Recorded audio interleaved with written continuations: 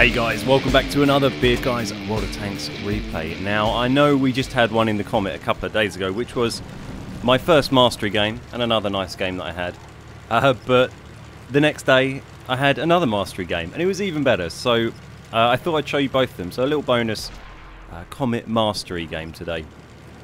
We're not top tier, it's a tier 8 game. We're on Highway. It's a map I kind of struggle a little bit with. I don't know, that's their enemy LTTB dying, probably from falling off the bridge at like J4, I guess.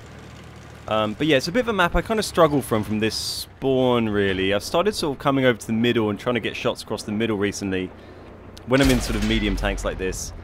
It's pretty risky though, because if you get spotted, you can kind of get punished quite a lot. So we got a nice little early shot in the 12T. I thought it was worth taking, and another really nice shot there. And very luckily the charioteer doesn't actually damage us, just puts a shot into our tracks.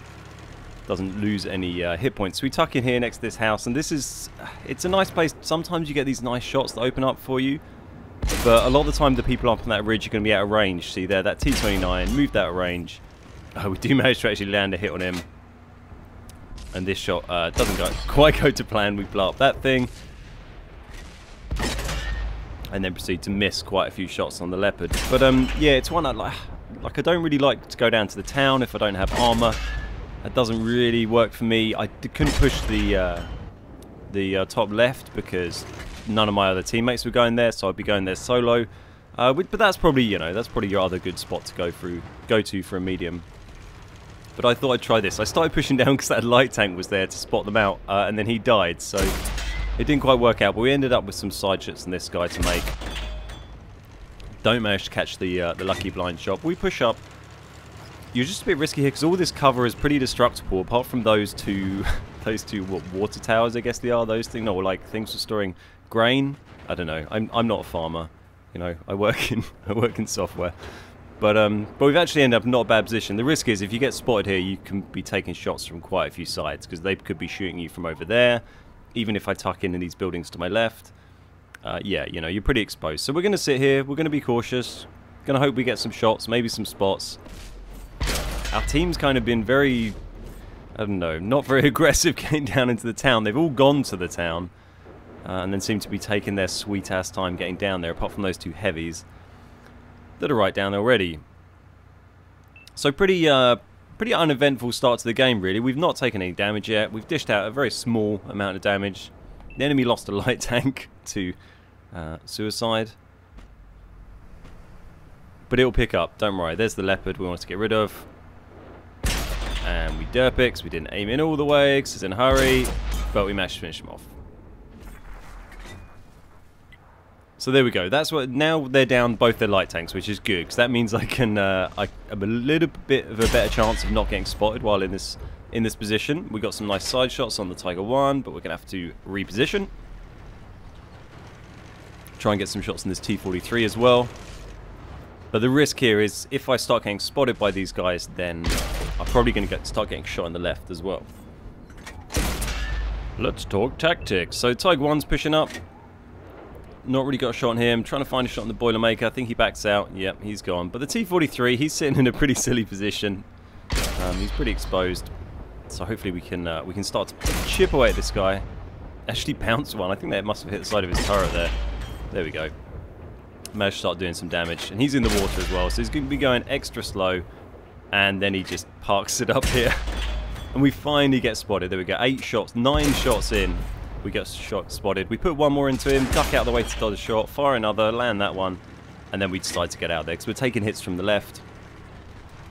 We need to get unspotted or in some cover, or both, because there's these guys. Well, these guys aren't actually looking at me, and we are unspotted now, so we'll try and take a side shot on the prototype. Bounce them both, and decide to go back for these guys. And this poor little T-43 thought maybe I'd been distracted, and he got away with it, and he's dead. So there we go, 12 damaging shots, 1 shot of damage taken, not doing very much damage either, so pretty good start for the old Comet. Decided to push up a little bit because our team's looking, it's pretty even at this stage. This sort of stage in the battle where you can normally figure out, you know, are you going to win or are you going to lose? Is it going to be tight or is it going to be, you know, mopping up? And this is going to be, you know, it looks tight at this stage. Our team's in a kind of crappy position. We've got a lot of people camping the base, which is never a good sign that they're any good. But you never know. And we've got one heavy on his own down the bottom. So we got some great side shots into this guy. We managed to track him. Well, that wasn't our track, but the original track was our track. Oh, we managed to get quite a lot of nice damaging shots onto this poor AT-15.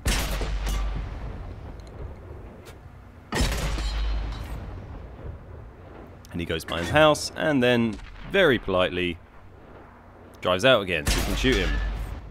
And that one goes straight through the back. So there we go. We got spotted, but we get a lucky snapshot on the Type 59. A little bit risky, actually, going across the bridge.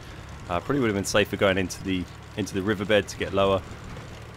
But we decided to push across and try and encourage our base camping heavies to push with us, you know, break out, maybe try and crack this flank a little bit. Because I didn't think there'd be too many here. There's actually a few more than I thought. They also have some base campers, full health Jagdpanther. We don't really want to get shot by. And we know they've got a Type 59 knocking around. The RT now is shooting at me. There we go. Jagdpanther's getting hit, which is great. And he's also panicking. He's turning to shoot this medium come up on the right. Actually, completely ignores me, which is great. I'm not going to stop to aim in a shot. We're just going to have to fire on the move and hope.